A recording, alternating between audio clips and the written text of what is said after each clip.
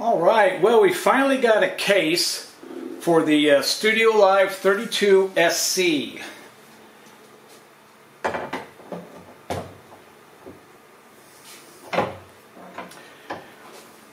All right, the case does not actually fit this console, and there are manufacturers who make cases for this particular console, but they can be very expensive. So I opted to get another case that was much more affordable, and this case here was designed for a Midas M32 rack. All right, so this back end of this mixer actually sits a lot lower than what the case was for the mixer for the case was designed for. So this is not actually supposed to be flat. This part here actually sits up a little bit. I can show you right here.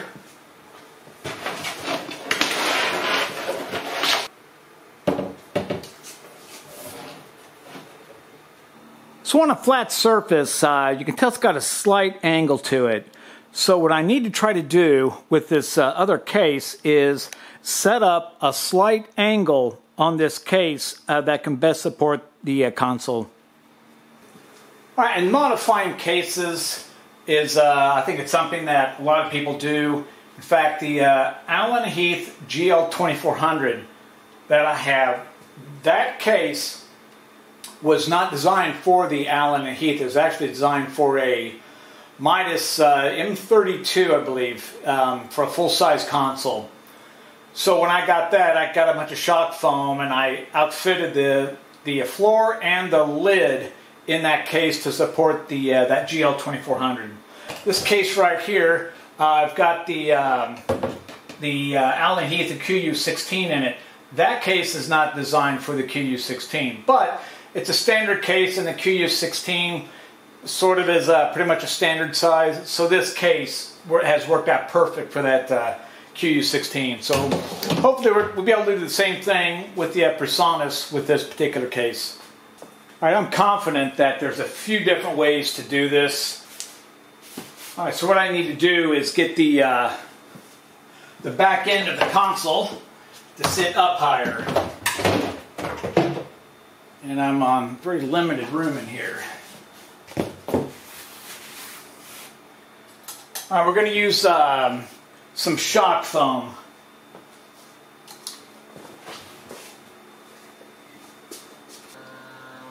I don't know how well this is showing up here on the camera, but you can tell here where the rack is, and then compared to where the rail is over here.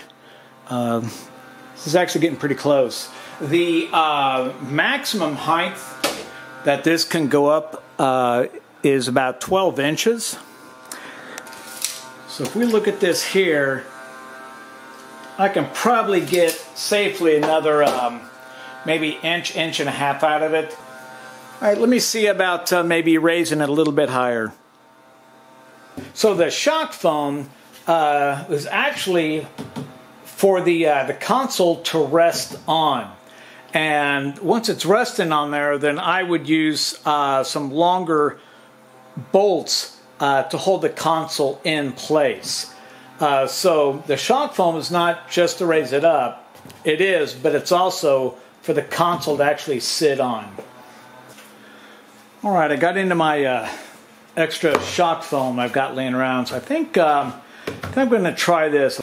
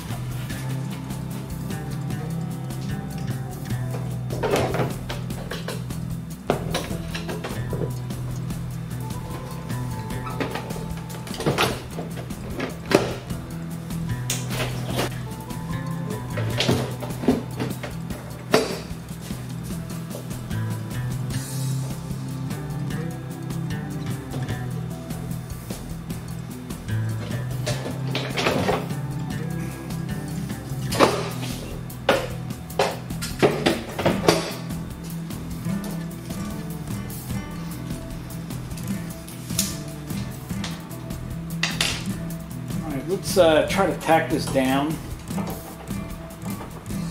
It's sitting, the console's sitting a bit more forward from where the rail is, which is fine. I just want to check for the front and rear distance.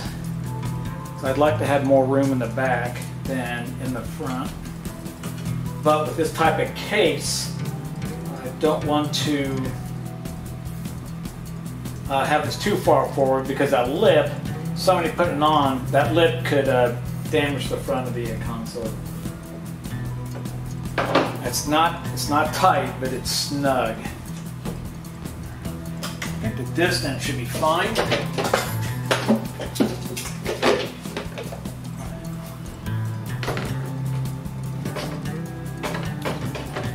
This case is a bit high for me to work on it. Actually, I may move the case below it so I can drop this down and make it a little bit easier to work on.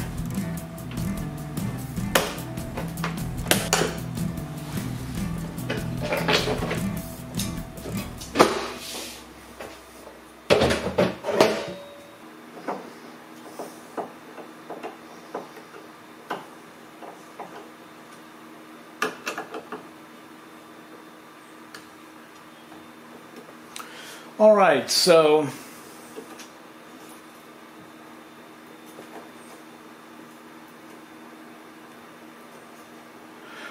with the sides in place and they are secured to that bottom rail, now I'm going to take some probably take some black wood screws and just probably a couple of them into here, and then that will secure the top part of the rail to the wood, and the wood is secured to the bottom rail. And the back of it still feels like there's a little bit of weight on the back of it, which is fine, meaning weight on the shock foam. All right, another thing I'm thinking of doing if I'm having an issue with the with those wood blocks in there to add to the angle is I've got some of these longer rack screws. Now these longer rack screws are pretty nice, so these may be okay with keeping the tension on the console, keeping it pushing down so that it there's always force going down on the back of the console where it's resting on the shock foam. As I said, there could be a few different ways of doing this. Boy, yeah, that is solid. That actually may be the better route to go. All right, I said I've tried a couple of different things. I'll go ahead and paint the wood blocks, get those set up. Just in case this doesn't work. I think I'm going to start with this setup here with the 4 rack screws pushing down on it onto the shock foam. I think that's going to work. All right.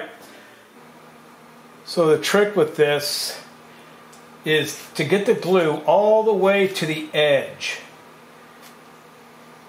Because a lot of problems with the foam coming up usually starts on the edge, where it just starts either peeling or something happens. It gets knocked or bumped, and then the foam just starts peeling back.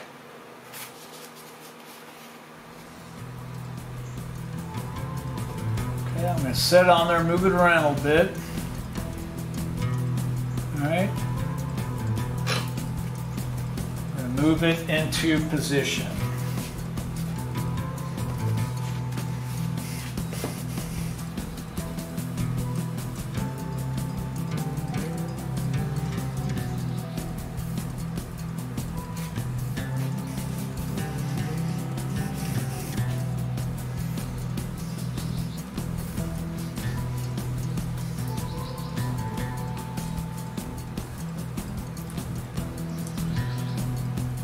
All right, I think we're going to let this dry. Probably take 20 24 hours. So, all right, the phone is glued.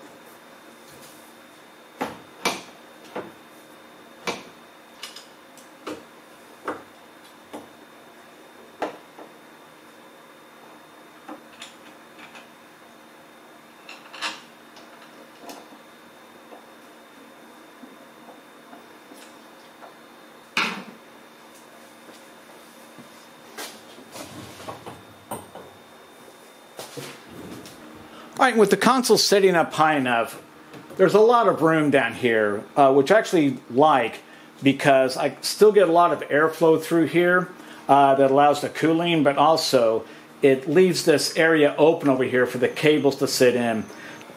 All right, I think that's going to do it, and I think I'm going to choose, for right now, this option in securing this the console to the case.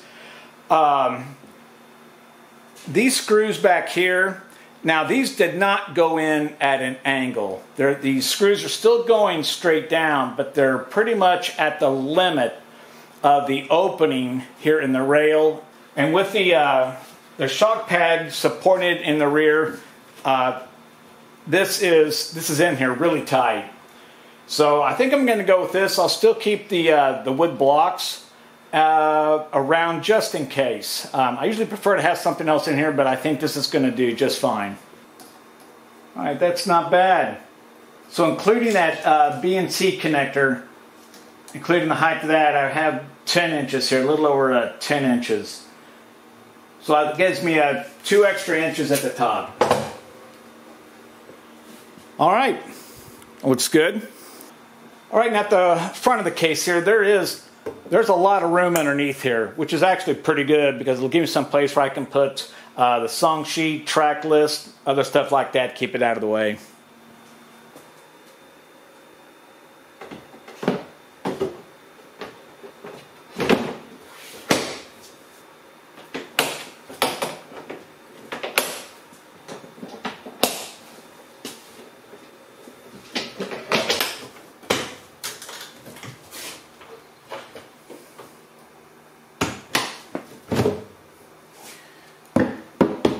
All right, we've added just a couple of things since the last time I'm doing the video.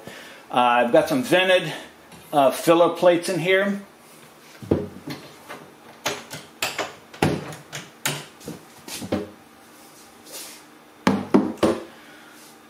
So I've added a hook.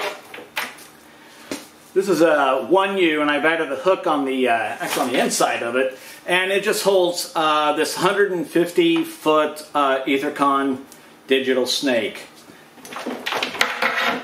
Just sits right in there, and I've got some other shorter cables sitting down here. Anyway, I would have much rather have turned it around to make it a lot easier to get to, but the door depths are not as deep. Alright, so instead of keeping a cable in a case someplace, we just have everything where it needs to be.